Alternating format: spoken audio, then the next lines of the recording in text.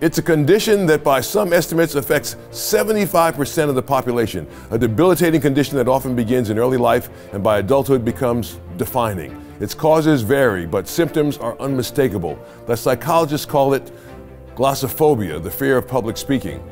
But what if this condition is combined with a disorder that interrupts the normal flow of speech? Stuttering. What if you're the President of the United States and that childhood stutter returns in some embarrassing way during a major speech or debate? What then?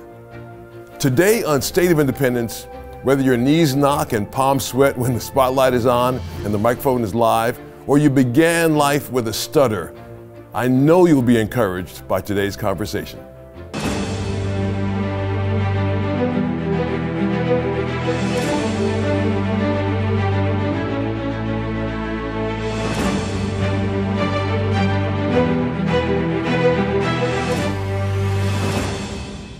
If you watch the movie The King's Speech, you know what I'm talking about. In the opening scene, King George VI, the father of Queen Elizabeth, steps before a full stadium for a national radio broadcast on the BBC.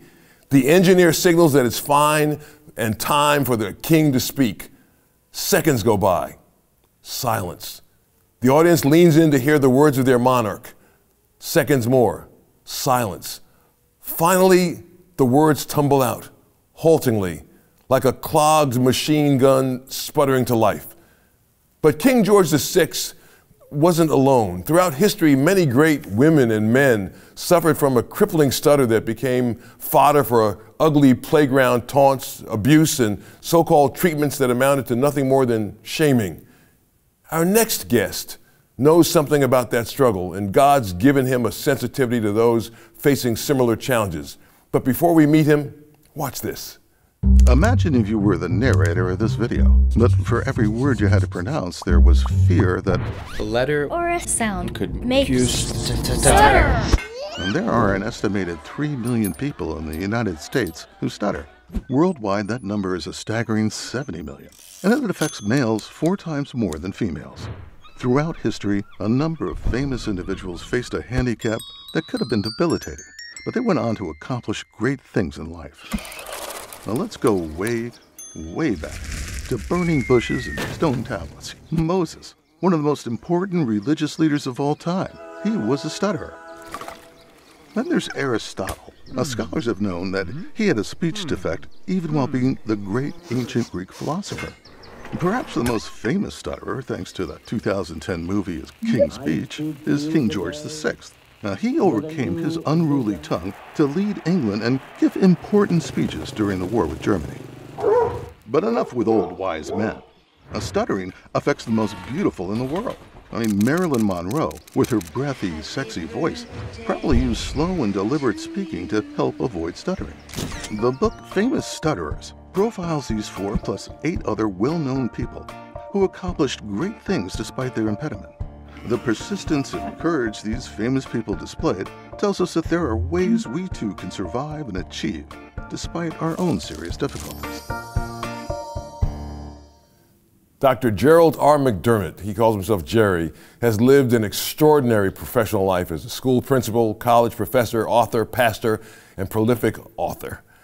Each of these assignments comes with the challenge to speak, often before large audiences, but not everyone who hears Dr. McDermott is aware that much of his early life was defined by a stutter. With determination, he faced his fears, and God has used him in remarkable ways to serve others, not just those with the same life challenge. A few years ago, he released a wonderful book, Famous Stutterers, 12 inspiring people who achieved great things while struggling with an impediment. Gerry, welcome to State of Independence. Well, thank you, Joe. It's my great privilege to be here. You know, this is a wonderful thing. I know there are lots of people watching, many of whom have maybe had the challenge, had to deal with this impediment, and others still who may have overcome it. But tell me what it was like for you as a kid. I mean, did people tease you? What was it like for you, and how did you overcome it? Oh, it was agonizing at times. Yes, kids teased. Stutterers know the most empirical dogma of Christian theology, which is that human beings are sinners. Yeah. And the kids are not always kind. In fact, oftentimes will take advantage of any kind of disability and mock the person with the disability. And that's what stuttering is. Stuttering is a disability. So yeah, school was really, really tough for me. When I would be called on by the teacher in class, and particularly I remember in high school, I went to a Jesuit high school in New York City, and I chose the Greek track as opposed to the modern language track because I couldn't talk, and the science track because I didn't have good science training in junior high school. So I chose the Greek track, ancient Greek, because it was the dead language that I wouldn't have to speak so much. But it was agony. I remember in French class, I had to take 2 years of French, and the teacher would always go up and down the rows for recitation. And when they came to McDermott, everyone would sigh and say, "Oh, there's McDermott again. He can't get his words out. We're going to have to wait and wait until he can get his lips and tongue to cooperate." It was humiliating. Yeah. So then, what was it that led you to seminary? I mean, you've had this extraordinary professional life that has put you in front of people. I mean, as a principal, as a professor, you're in the ministry, you're an author, you have to give lectures. So here it is, a kid who grows up with this challenge, with this impediment, ends up becoming this marvelous person who is in front of people all the time speaking. Well, I didn't like to speak, and I also like to speak. It's a strange combination. I'm very outgoing, and I like people, when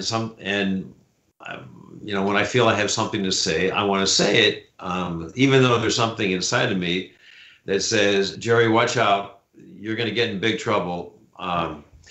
And I thought I was doing pretty well when I got my first teaching job after my PhD. I was teaching at Roanoke College down in Southwest Virginia, and it was the second year, and this gentlemanly older professor stopped in my office and said, "Gerry, there's a world famous stuttering therapy center right here in our town." And my first thought was, why are you telling me about this? I was in denial, as many stutterers are from time to time when things are not going too badly. So this was Holland's Communications Research Institute 30 years ago, which still I think is the best stuttering therapy in the world. Arab sheikhs send their sons there. People come from across the world. And so when you first go in, they give you an intake and they videotape you. And I came home that night and I told my wife, I said, I think they're going to conclude that I don't need this. Well, then at the end of the 3 weeks, and it's 12 hours a day, 12 hours a day, they teach you how to breathe and move these muscles all over again. At the end of the 3 weeks, I watched the videotape of my opening intake interview on the first day, and I was stuttering on 1 out of every 5 words, Joe. Wow. 20%. Wow. 20% of my words. And I was terrible. But at the end of the 3 weeks, I was a whole new man. And that changed my career so that I've been speaking on TV. I've lectured on 6 continents. I do interviews like this all the time that I never could have done before this stuttering therapy back 30 years ago at the Holland's Communications Research Institute. You see, I'm still a stutterer. I have to remember what I was taught in those 3 weeks of 12 hours a day. Wow, that's amazing. I mean, you can't tell. And I know there are people watching right now who may have the same challenge that you had as a kid, and they may stutter, and they're watching you and listening to you, and they are just amazed. You are a marvel to them. You were actually in pretty good company. I mean, Moses, all these people that we self-identify as Christians, and we supposedly read both the Old and the New Testament, but many people don't remember the fact that Moses was a stutterer. Yes, in Exodus 4, the Hebrew text says he was heavy of speech and heavy of tongue. That's literally what the Hebrew is. And, you know, he clearly had a major speech defect. And I make an argument in the first chapter of the book that this was a stutter. And I read the rabbis over the centuries. And the majority of the rabbis did agree he was a stutterer. Stutterers, as many people observe, don't stutter when they sing. And there's a physical and Moses. Why is that? Do we know why they don't stutter when they sing? Yes, it's because stuttering is neurophysiological. It's not emotional. And stutterers tend to stutter when they put too much pressure on, when they stop a sound and try to restart a new sound without enough air. Typically, stutterers don't breathe the way the rest of the population breathes. They run out of air and they put too much pressure too abruptly instead of a gentle onset like the rest of the population. But in singing, you naturally go from one sound to another without stopping and having to start again. And Moses, rather than giving speeches, he would sing. So at the end of Deuteronomy is Moses' song. And that's another clue, one of many clues in the biblical text that Moses was a stutterer. Wow. And didn't he have to rely on his brother to be his spokesman as well?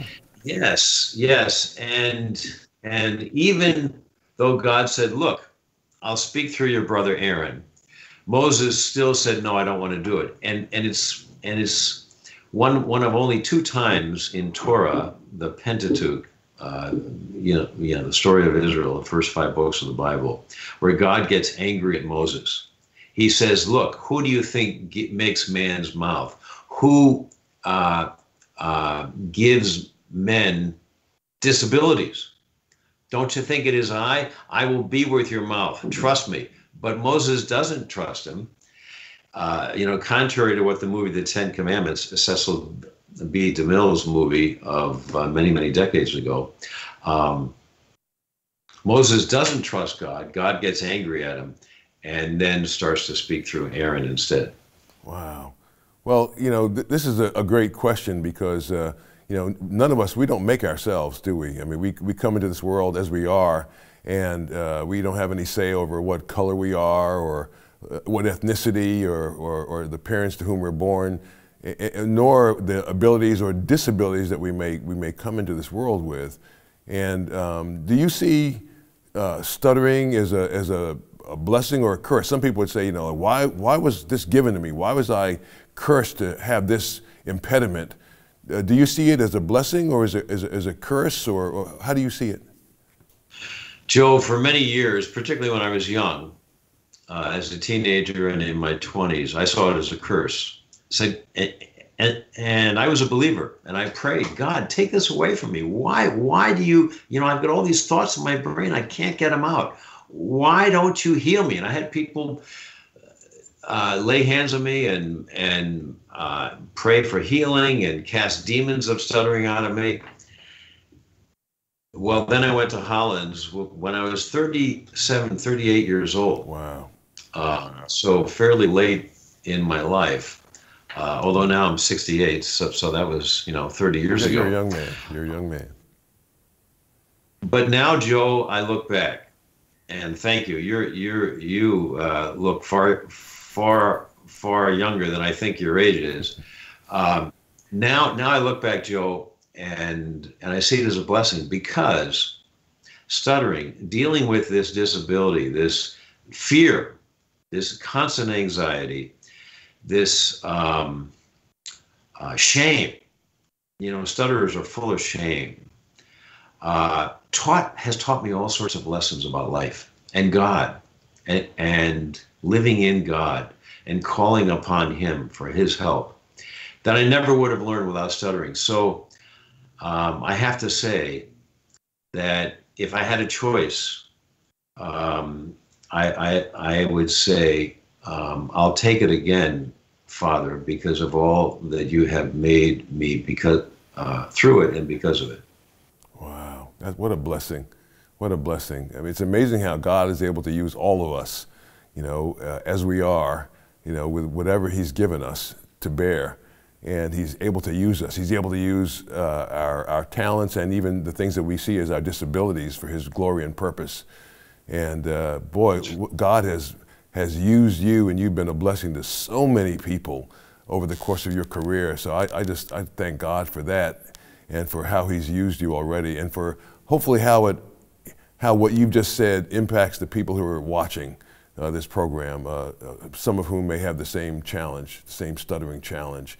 There are some other famous people who have had stuttering issues. Of course, the most famous person today that we know that had a stuttering challenge is Joe Biden, the President of the United States.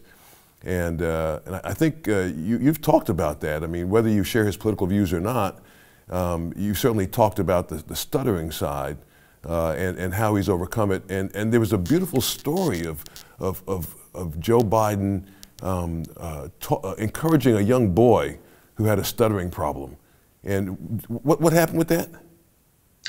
Well, you know, President Biden just told him essentially, look, I've stuttered.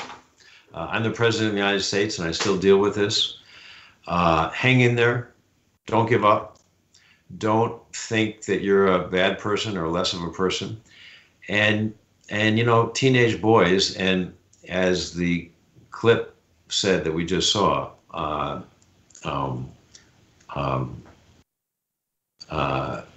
you know, stuttering, well, 80% of stutterers are boys, can feel terrible about themselves because of their stuttering, as I did as a teenager.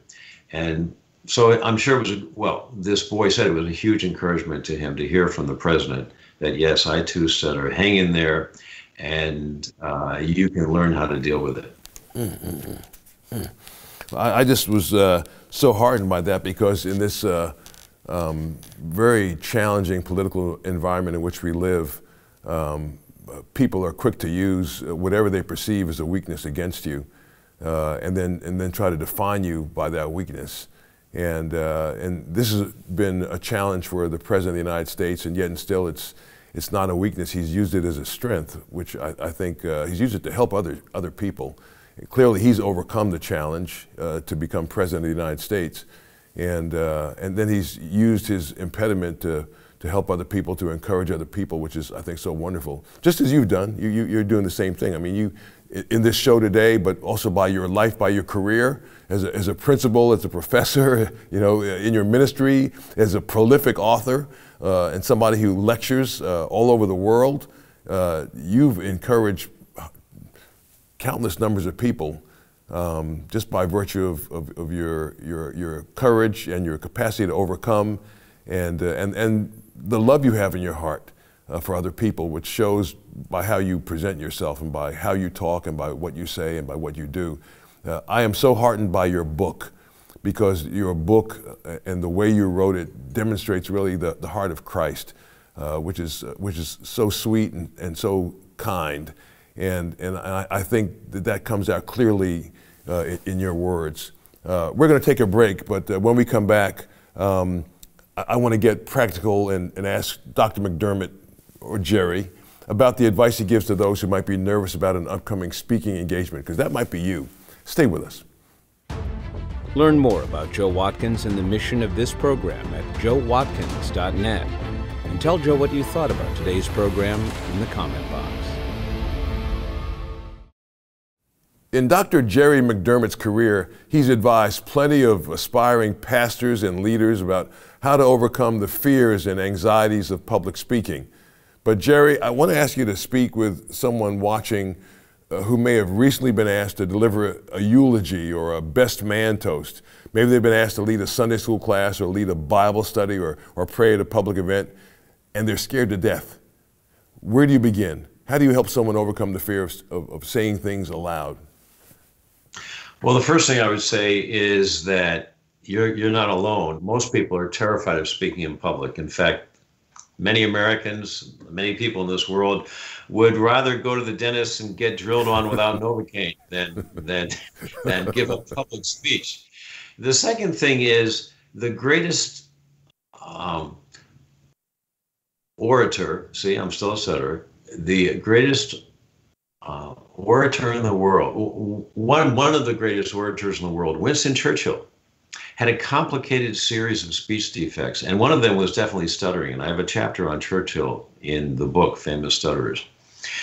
And early in Churchill's career, he gave a speech in Parliament, and he lost his train of thought, partly because of his speech defect.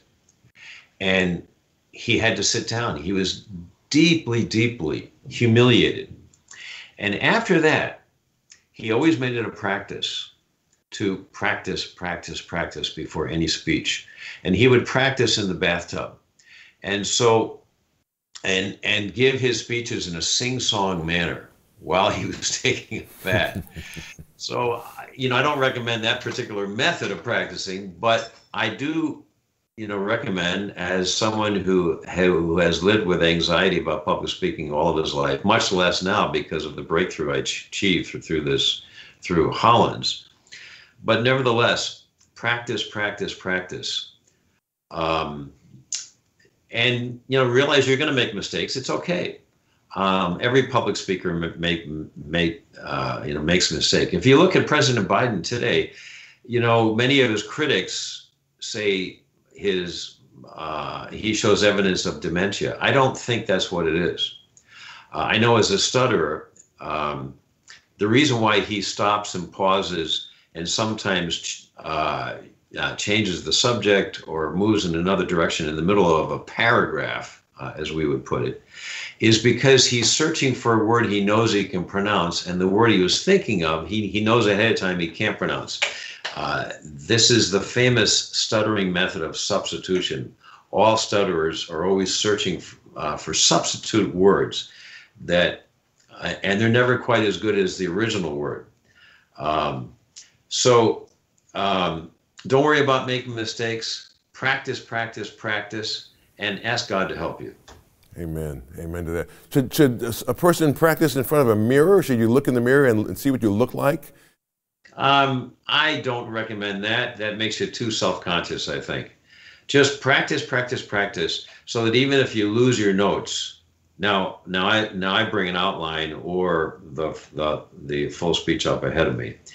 But even if you lose your notes, just so you know what you're going to say, and you've gone over it many times before you get up there to speak.